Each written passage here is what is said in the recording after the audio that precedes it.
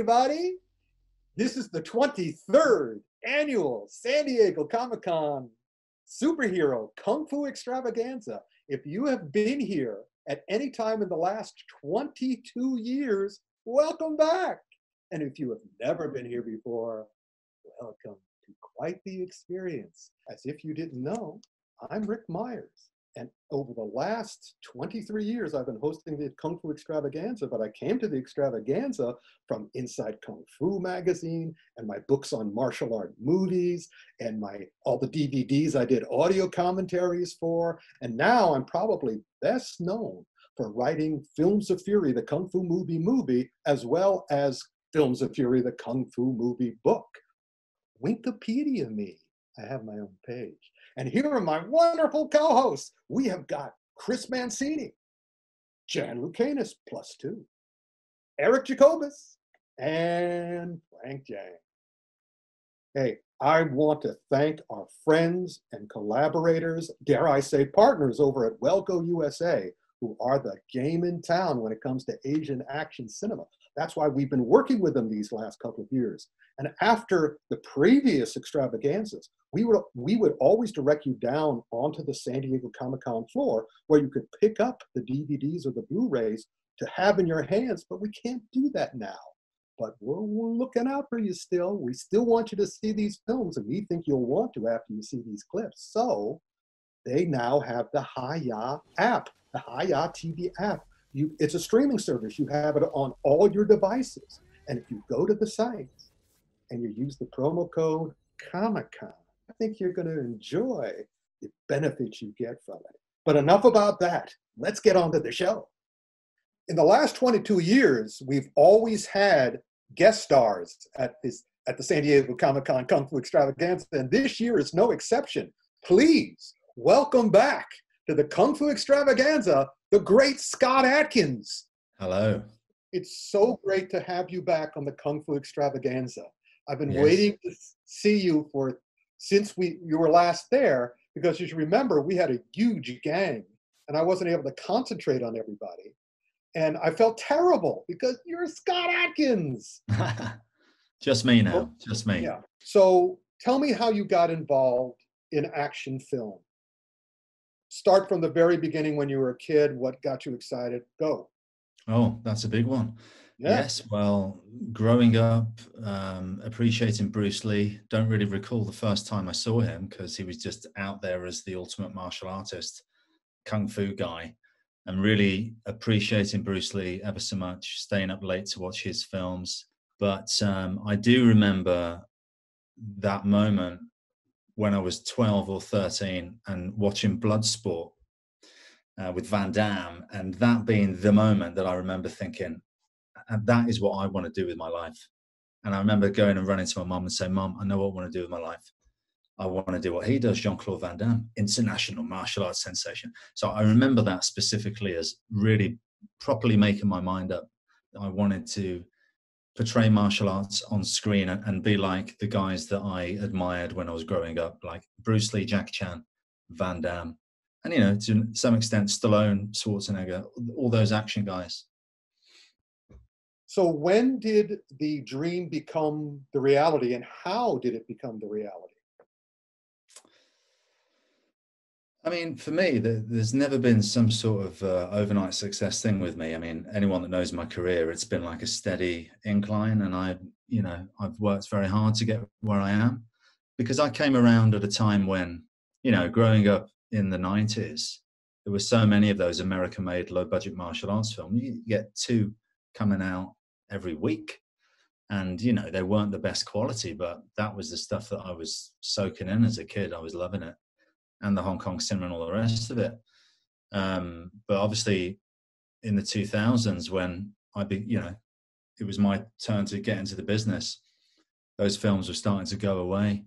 So it's been a bit of a struggle, but I feel like I've been one of the guys keeping the genre alive by will and determination. So your career is like a who's who of modern action cinema. Are you able to choose your favorites, or give me your top 5 favorite fight scenes? Top 5 that I've done. Either one. You can start with ones that you love, and then you can go into yours. Well, top 5 favorite fight scenes that anyone's done.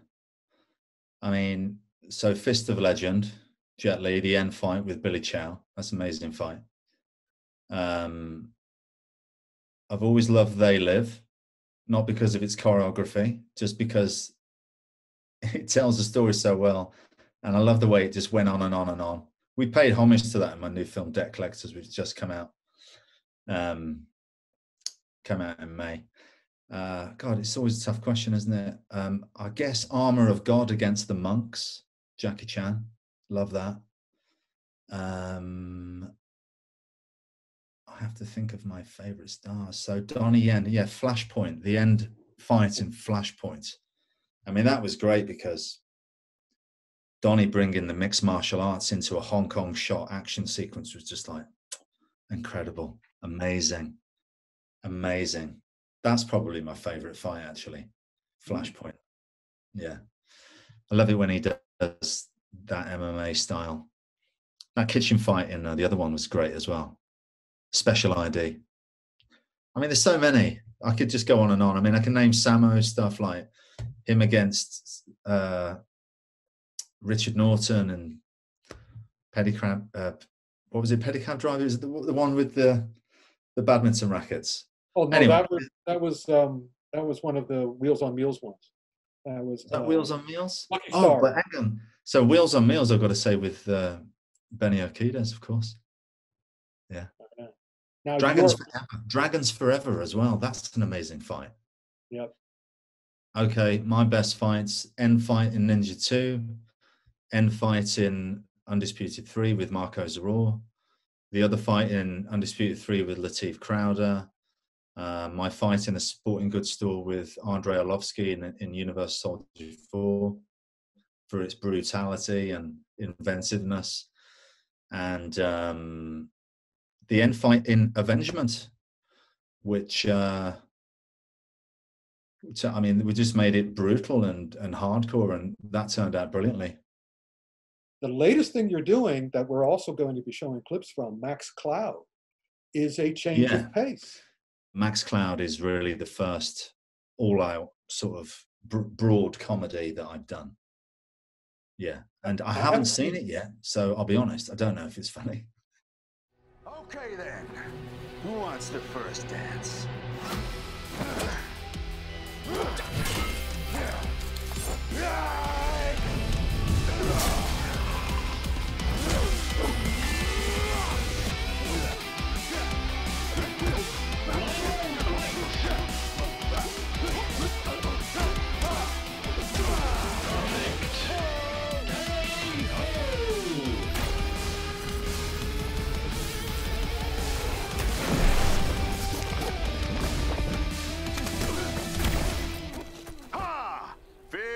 Not near. Max Cloud is here. Not bad. Not bad at all. That guy's head came completely off his shoulders. Your commitment to your role. You're always in it 100%. Maybe too much. Maybe too much in Max Cloud. Let's find out. I went all in. I remember saying to the director, "Are you sure this is going to be okay?"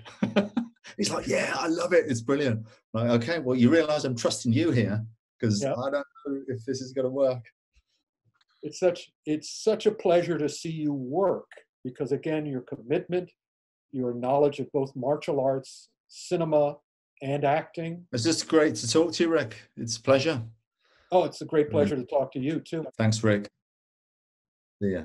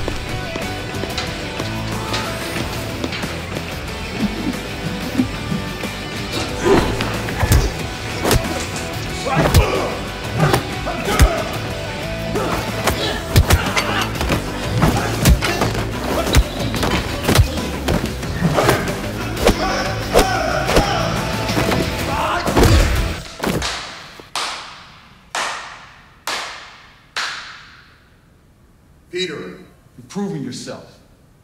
Welcome to mayhem. So you want mayhem? I'll bring mayhem 24/7.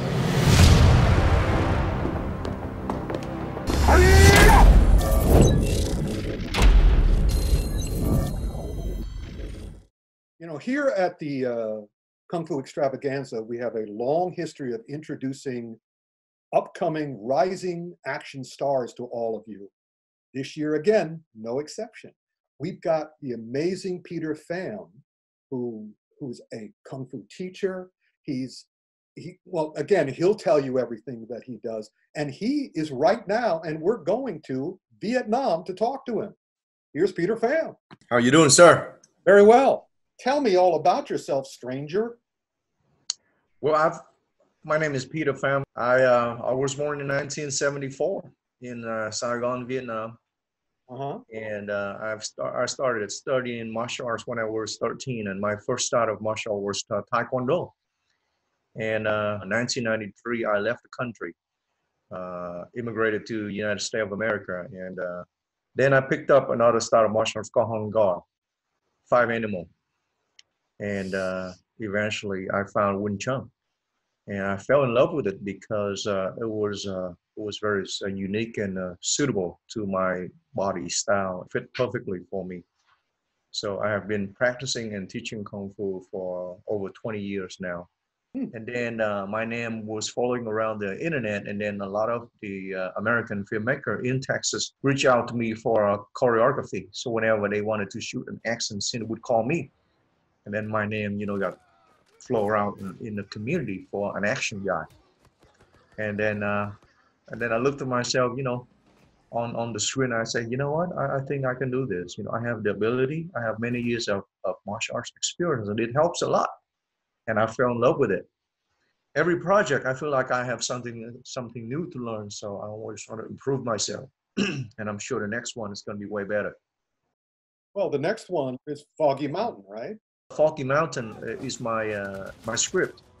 I wrote the script, and I chose Simon Cook, the gentleman who was in Ip Man 3 that fought with Donnie in the elevator. So when I sent him the script, he loves it, and we chose him, and he flew over here, stayed with me, and trained, and we shot the movie. Do you use Wing Chun in Foggy Mountain? I use Wing Chun and Jeet Kune Do and some MMA. There was some ground fighting, some stick fighting, and Wing Chun specifically against Simon. Simon is such a beautiful martial artist. The way he executes his Muay Thai movement, amazing. He can actually slow-mo his spinning elbow in the air. He goes slow-mo in the air like that, go past my face, or flying knee and past my face. Amazing. I'm so happy to have got you onto the Kung Fu Extravaganza for the San Diego Comic-Con, and I hope to see more movies and have you on more Kung Fu Extravaganzas. Yes, sir. It's my pleasure. It's my pleasure.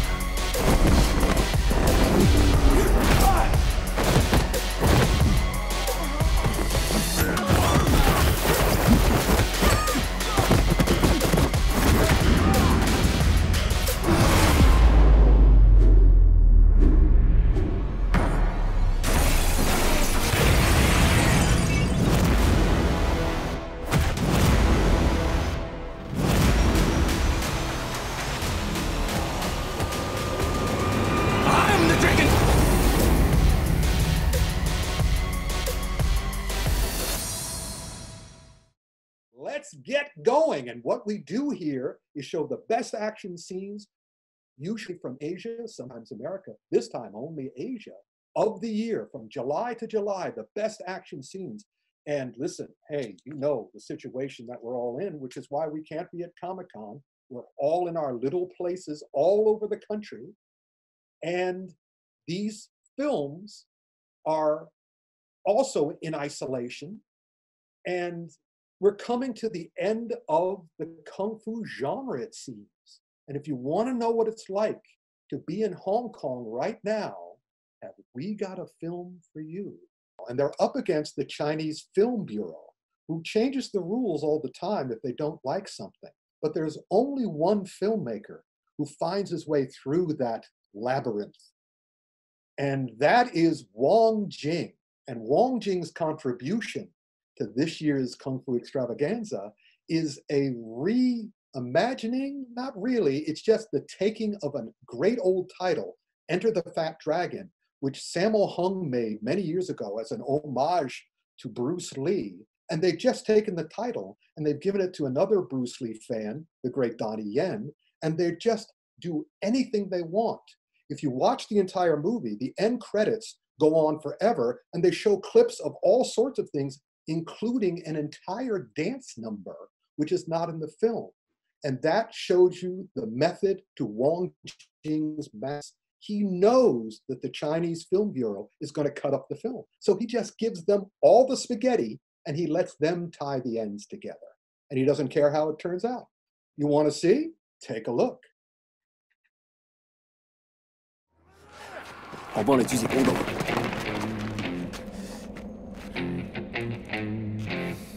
一個都不能少。Come on！I really liked the clip, and I would have loved to have been in the room with the pitch when it was like, all right, it's like Harold and Kumar, but with martial arts, and we can't afford White Castle, so we're going with 7-Eleven. Perfect. You can be the next Wong Jing. Frank? Yeah, I really like the agility of the whole sequence. Everybody's moving. There's nobody slowing down. Lots of acrobatics, almost like a combination of a Jackie Chan and Sammo Hung film, but you're seeing Donnie Yen doing it. So, of course, this is homage to Sammo's own Enter the Fat Dragon. So, obviously, you can see the little, homage there. But I also like that little shot where he was, avoiding all those bottles. It reminded me of, like, Toshiro Mifune in Thor of Blood, trying to prevent shot by the arrow. So yeah, I just love that little nice little touch there.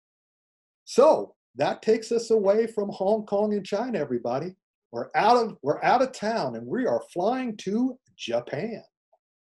And we are going, and there's not a lot going on in Japan outside of manga and anime, which are awesome, awesome, awesome stuff. But the live action stuff is few and far between. And most of the stuff in Japan is on television. So watch this. This is based on a true story, and it is directed by an Englishman who directed the horror movie Candyman, a guy named Bernard Rose.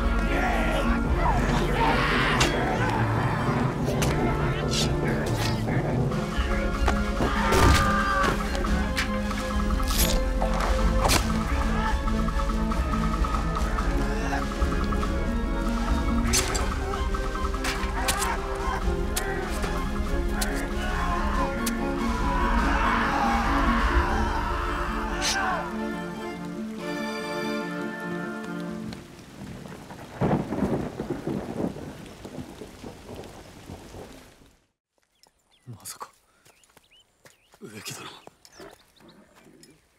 陣内、江戸からの客はもうついておる。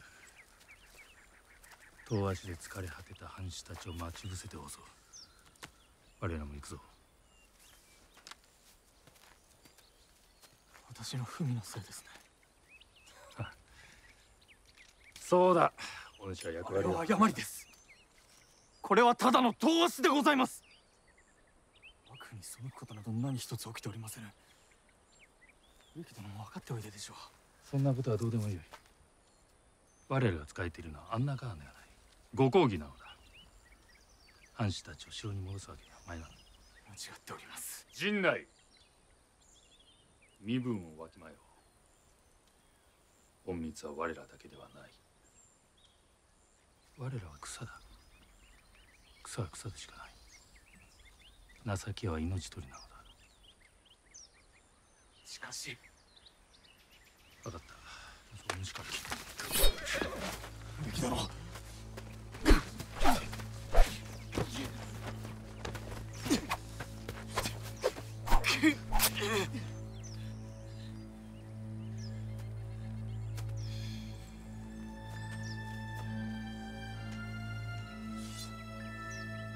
おう、なるほど。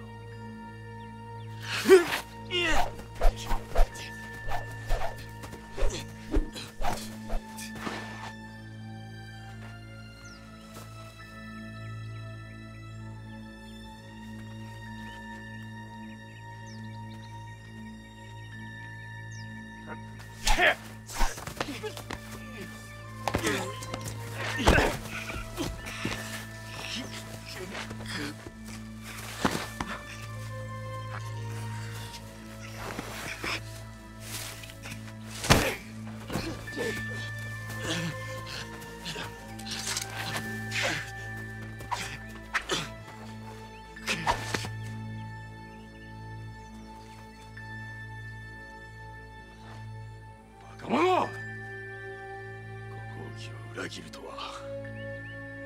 カツオ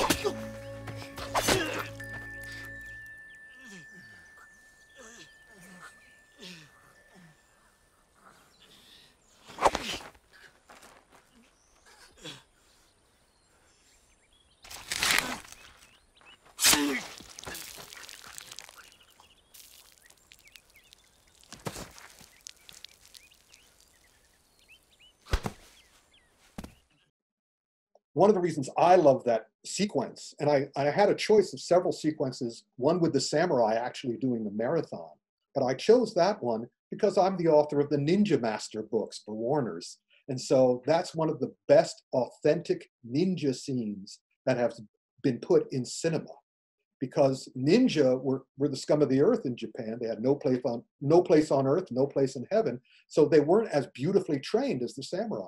And this scene captured that very, very well. I believe a lot of you have something to say about that. Jan, you had something to say about that?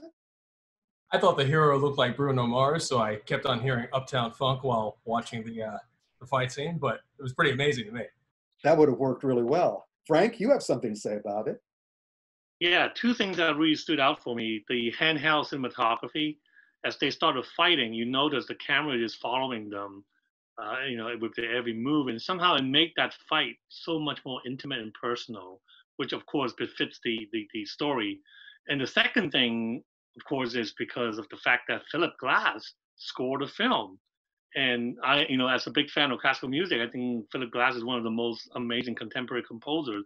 And to have him score a samurai film, I mean, that's the icing on the cake. And that music is just so, it just fits that mood so perfectly. Yeah. Eric, you have something, right? Yeah, I would watch that clip a few times. I noticed they did a magic trick in the middle of that clip where they're fighting with two swords, and then one of the guy's swords disappears from one shot to the other. He suddenly has no sword. I have no idea. I was trying to break down, like, well, did they take a shot and they lost the shot? I'm not sure. No, special ninja trick. Yeah, that's a cool move. Ninja magic. I gotta put that one in my next movie. And now for something completely different. Takeshi Miike. Takeshi Miike is one of the great Japanese live-action filmmakers. He's done everything. He's done more than 100 movies, seemingly this year, but even so, and he's done amazing movies. He does everything from Ninja Kids to The Audition. Let's get to the film he put out this year. You can never predict what's going to happen in a Takeshi Miike movie. And here's a great example. First Love.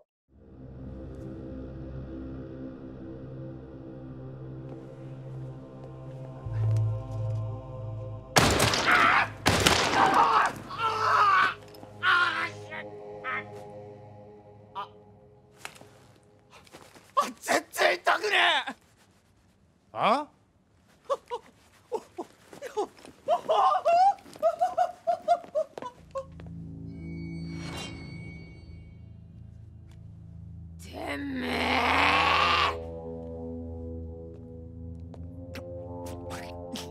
Baga! Jure! 首どうせ。あ、じゃ、やめて、やめて、やめて。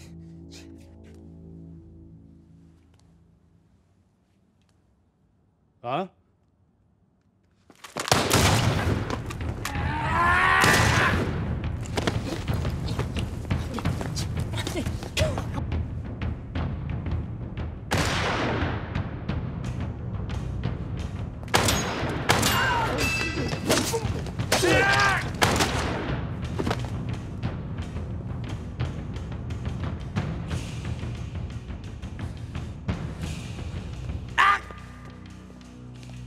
どうした？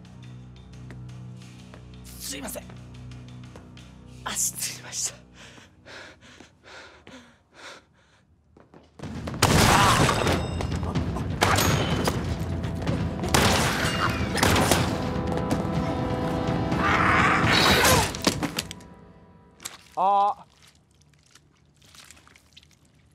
痛いかもしれない。痛えよ。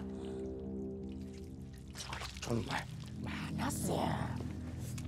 返せって。硬いな。ちょっと離せってお前。返して。お願いだよ。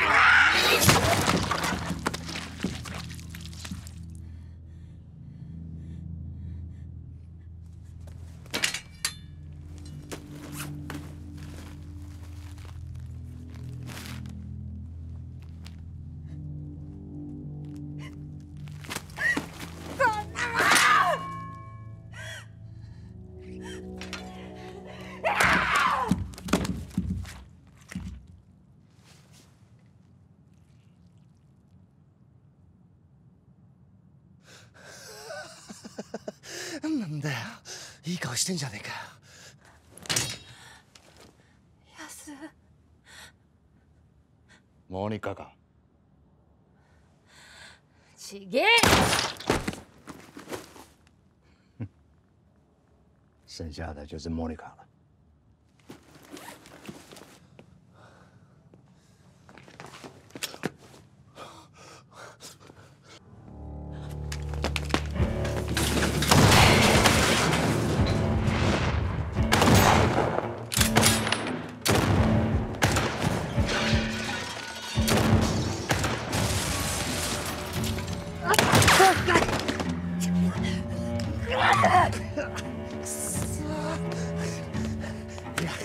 諦めんな。諦めんな。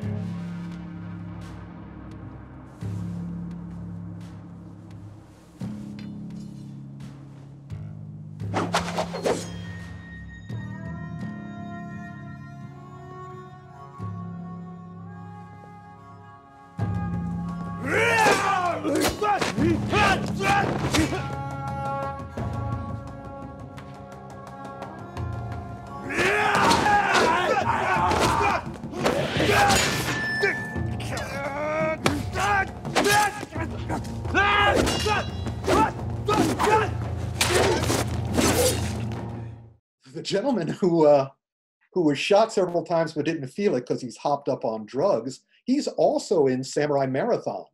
So if you get Samurai Marathon and First Love from Welco USA, definitely check out his appearance.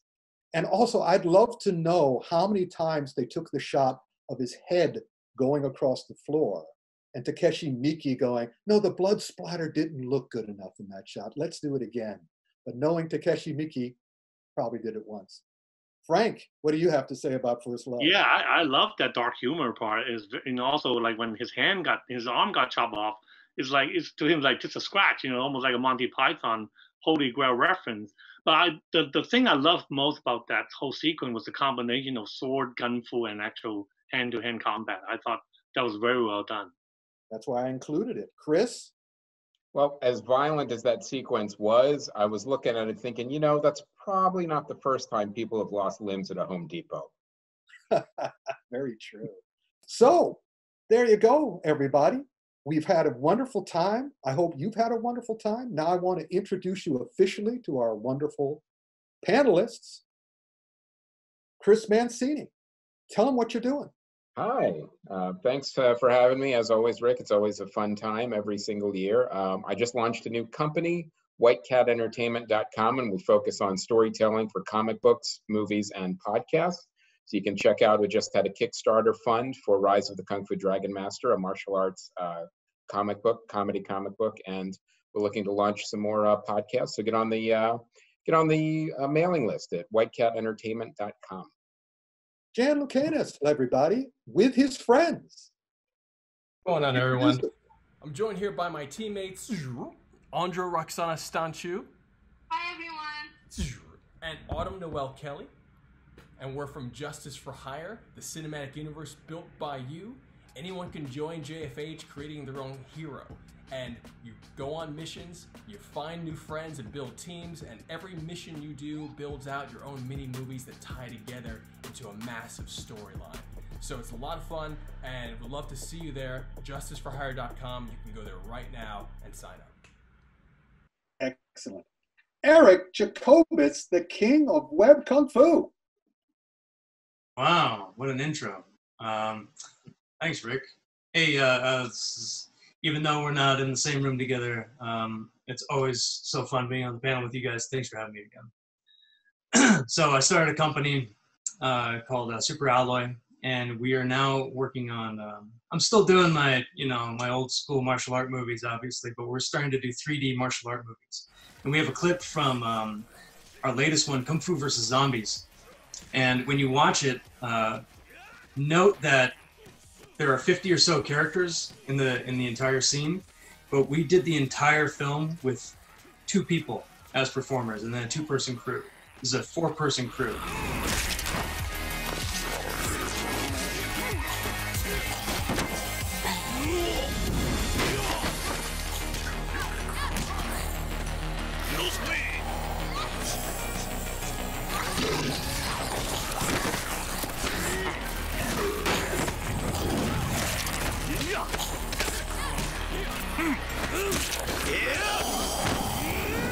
I call it the ultimate Corona filmmaking, where you need a tiny crew to do something like this, and we're really excited to start doing 3D martial arts, and it was all done with motion capture. Awesome. Frank Djeng, everybody. Oh, hey, thanks, Rick. So recently I've been involved in doing a lot of commentaries and making of stuff for Eureka Entertainment, which is a UK company. They've been releasing a lot of the classic Hong Kong titles. These are Region 2 Blu-ray, so you can only play them on a multi-region player. However, they've been really dedicated to preserving and releasing all the classic Hong Kong movie titles, such as the Sammo Hung 3 films with the Eastern Condors and Fist of the Fist of Monk, and their latest, and also latest release of Throwdown, which also included my own new solo commentary, as well as the one that Rick and I did with Tai Sing. Oh wow, 12 years ago, I think. So yeah. And meanwhile, I've got a bunch of stuff that you can check out on my website for my podcast, actionfilmautopsy.com, or you can check me out on Wikipedia or whatever. But in the meantime, we're running out of time. 2.5 hours down to 45. So just remember, everybody, hopefully we'll see you in person for the 24th annual San Diego Comic-Con Superhero Kung Fu Extravaganza. But until then, stay strong, smart, serene, sympathetic, sane, and safe.